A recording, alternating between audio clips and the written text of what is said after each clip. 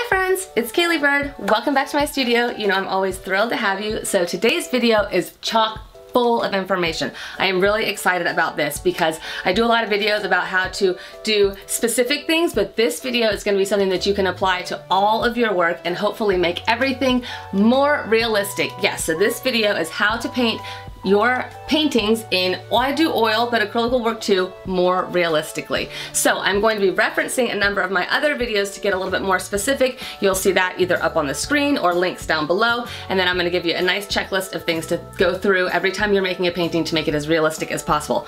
All that information, all my references, all my links, that checklist is also going to be on a corresponding blog post linked down below, and that way you don't have to take any notes and you've got everything all laid out in a nice neat little package. So pretty please, if you learned something today, make sure you pop that subscribe button because it really helps grow my channel, and make sure you come back for all the artsy goodness. I hope you guys learned so much today because I've actually been working on this little checklist for like probably almost a year to make sure that I was going to get every single great idea of how to make your paintings realistic. So I hope you love it today, guys. Mwah! Thank you for being here.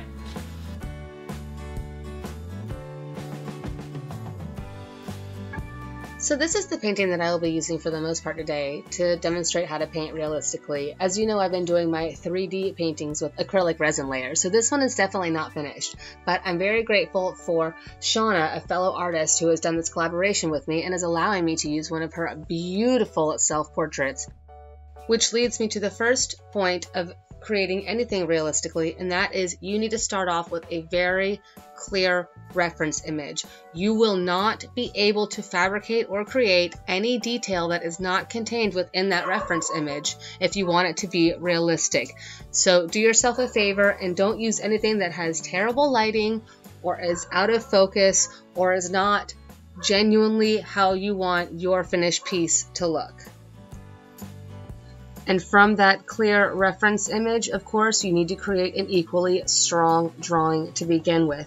If you are curious about how to improve your drawing before painting, or how to transfer your drawing onto your linen or canvas, check around for links. I have videos that go into specifics on both of those techniques. Now again, this is another tip before you even start painting, and that is to take the time to lay out the full palette of everything you need and mix all the proper colors, and many of them. Don't skimp out on your time here because this is going to be reflective in your entire work. I like to have at least 5 or 6 different hues in my skin tone gradients, for example. Maybe I'll have 3 or 4 in a cloth gradient, or 5 or 6 in a hair gradient. It just kind of depends. Now I will start off with a gradient, of course, and then slightly alter, change, make things warmer, cooler as I'm painting.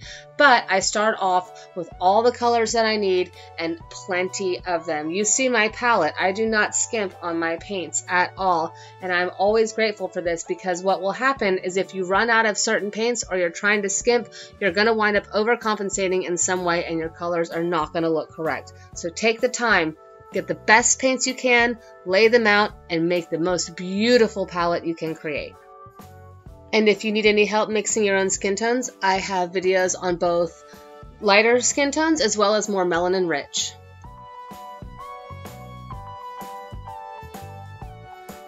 Once you've got your strong image and your beautiful colors, you are ready to start painting.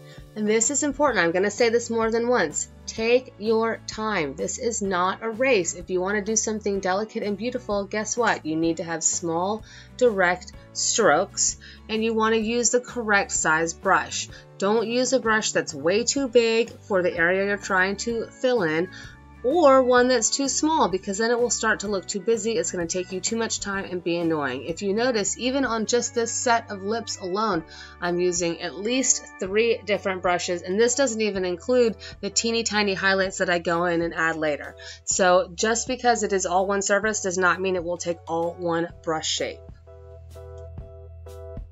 Even when I'm filling in a single surface area, I might use multiple brushes depending on the hue of the paint that I'm applying, or just because I'm trying to get the correct strokes. Don't be afraid to use as many brushes as you need for any surface or area. Now, going hand in hand with using the correct size brush for the job at hand, make sure that you are paying attention to the surface of the material that you are actually painting. Here I am painting a sheer lace veil. I'm going to treat this very differently than I would a hand or a piece of cloth that is not translucent. You want to pay attention to how whatever material it is falls on or with or is the subject, and you want to use strokes in the direction that this material or object is sitting or made. Think about it. Don't go against the grain. You want to go with the grain, and make sure that you take the time.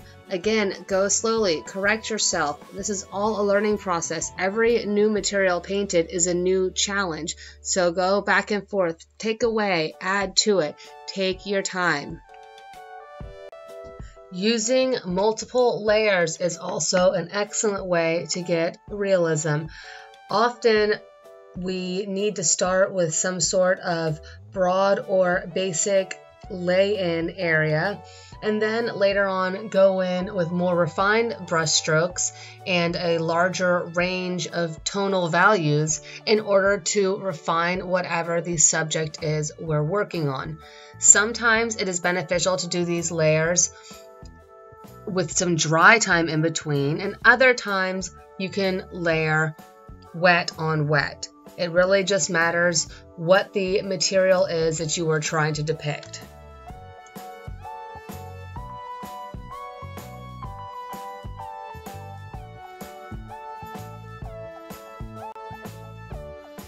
Now, this last step I think can be the most challenging to some artists and the most rewarding to others. Personally, I find it a bit of both. But this last step, the more you do it, the less you will need to, and that is take the time to continue correcting your mistakes until you achieve the desired look. This is important because sometimes we wind up getting a bit frustrated, things aren't going the way we want to, and wind up just kind of slapping some paint down and being like, okay, that part is finished. I'm going to move on to another area of the painting that I'm finding more exciting, less difficult, more rewarding. But don't do that to yourself, guys. You're not going to learn anything unless you push through and continue correcting yourself. I do not let any area of my painting just sit idly by. Every single part I do the very best to my abilities, and I will go back in, even if that means putting my painting away for a little bit, letting it dry completely, starting over, trying new paints, whatever it takes. I am willing to go back and keep correcting, and that is the same with the drawing too. And the thing is that, as I said earlier, every new material, every new surface is a different challenge. For example, this is one of the first times I've ever done a successful painting of a tattoo on flesh, and I had a really hard time doing this, especially in the past, and this time I was determined to get it right. So I just figured I'm going to do whatever it takes. I'm going to bring out whatever materials. I'll have a Q-tip and everything just to blend it into the skin and make it look as realistic as possible. And at the end, I'm so glad that I did. And now next time I try to do a tattoo on somebody's skin, I'm going to have a lot more knowledge, and it's going to come a lot easier. And last but not least, folks, my last little bit of advice for making something realistic. If you're trying and something just isn't working out for you, give it a break. Sometimes our brain will tend to work through issues or whatever when we're not even realizing it. So either put that painting away for a week, or maybe just focus on a different part of it, a different section. I am giving you permission to step away from the painting. I know that seems counterproductive, but trust me, it's not. I cannot tell you how many times I've had some frustrating issue and I literally just walked away, and somehow the back of my little birdie brain was working without me even realizing it, and when I came back, things just sort of worked out and it was much smoother. So give yourself permission, give yourself time to mentally work through things. And if you really need a little extra help, don't forget I am available for art mentoring via webcam. Check down below. I have a teeny tiny little application process to make sure we'd be a good fit, but I'd be more than happy to help you with any techniques, art business advice, or portfolios for school. Thanks for being here, guys. Make sure you pop that subscribe button and I'll see you next time.